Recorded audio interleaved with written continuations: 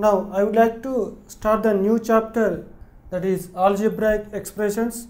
Now in your earlier classes you are already familiar with the expressions like algebraic expressions such as 2x plus 3, 3x square and 4y square minus 7y plus 12.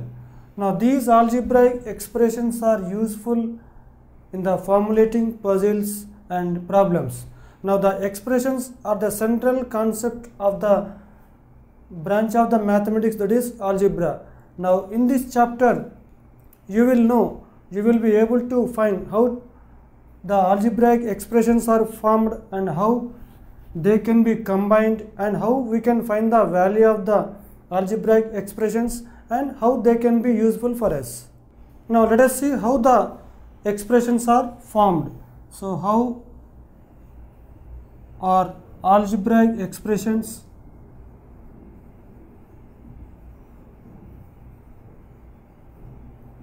formed? Now before going to start this, first let us see what is a variable and what is a constant. Now first, what is a variable? A variable can take any value from a given set. For example, the variables are denoted by the lowercase letters x, y, z or l, m, n. So for example, if you take to find the area of a rectangle whose length is L meters and breadth is B meters. So here if L value is 10 meters and breadth is 4 meters, then area of the rectangle A equals to L into B. But here L is always may not be 10 meters and here breadth also B always may not be 4 meters.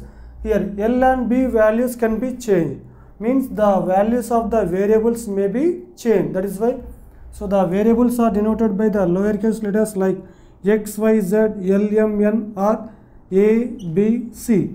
Then what is a constant? A fixed value is known as a constant. For example, 5. 5 is fixed at any time, at anywhere. So it does not change. And minus 2 by 3. So this is also a constant. It does not change. So the fixed values are known as constants, and the variables means they can be changed. They do not have any fixed values. So usually we take the lowercase letters to represent the variables. Now let us see how the expressions are formed. Now let us take an expression 2x plus 3. How the expression 2x plus 3 is formed? To form the expression 2x plus 3, first we have taken a variable x, then it is multiplied by 2, then the constant 3 is added to the product. So by multiplying the variable x by 2, we got the product 2x. And we have used one operation, addition, and then the constant term 3 is added to the product 2x. So to combine two or more expressions, we use the operations such as addition, subtraction, multiplication and division. Now the another example, 5y minus 8. Here the variable y is multiplied by 5, then from the product 8 is subtracted. So this is also an expression. So this is 8 is subtracted from the product of 5 and y. So we combine the variables and constants to form the expressions. So actually the algebraic expressions are formed by combining the variables and constants. Sometimes we combine the variable itself, because for example, if x square is there, this expression x square is obtained by multiplying x by x itself. So then we get the term x square. And the another expression 4y square is there. So this is also obtained by multiplying y by y, and this product is again multiplied by the constant 4. So then we get 4 into y, 4y square. Now let us see another example, 3k square minus 4k plus 1. So this is also an expression obtained by 3 terms such as 3k square and minus 4k then plus 1. So this expression is obtained by considering 3 terms with the variable k. Sometimes an expression can contain 2 or more variables such as 3x plus 4y minus 8. So in this expression there are 2 variables like x and y. So in the first term is obtained by multiplying 3 by x, the second term is obtained by multiplying 4 by y, then the constant term 8 is subtracted from this sum. So here the expressions are obtained by combining the variables and constants by the operations of addition and subtraction. We have seen how the algebraic expressions are formed. Now let us see, so what are the terms of an expression?